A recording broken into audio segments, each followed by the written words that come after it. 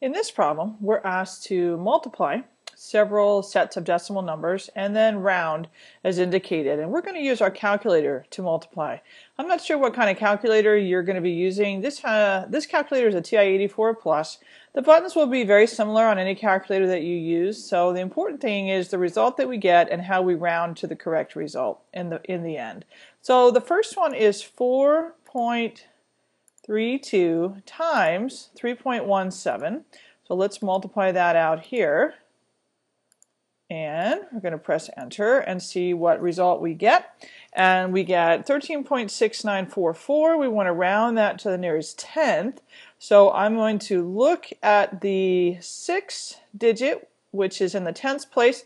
To the right of that is a 9, which is bigger than 5. So the 6 is going to go to a 7. I'm going to round then to 13.7. In our next example, we're asked to divide 523 and 14 hundredths by 23 and 56 hundredths. So let's see what happens when we get that put into our calculator.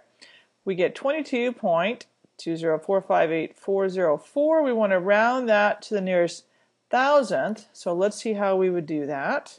We're going to look in the thousandths place. That's the digit 4. One digit to the right is 5, so I'm going to round up to 22.205.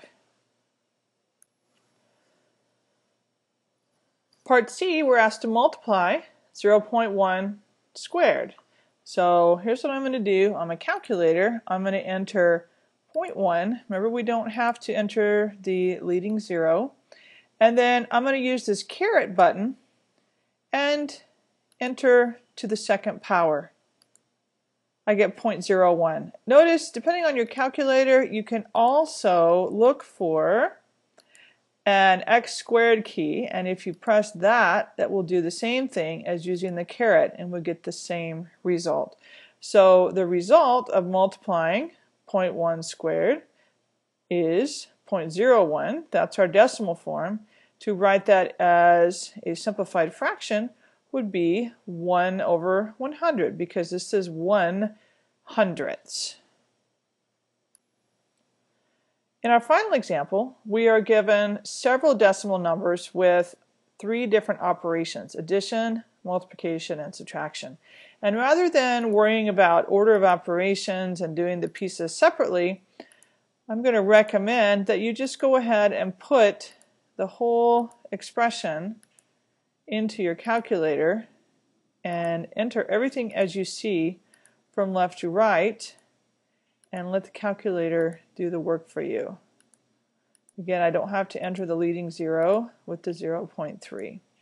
So if I compute, then I get 98.173. If I want to round to the nearest whole number, the 8 is in the ones place. I'm going to look to the right. That number is less than 5, so I'm going to round to 98.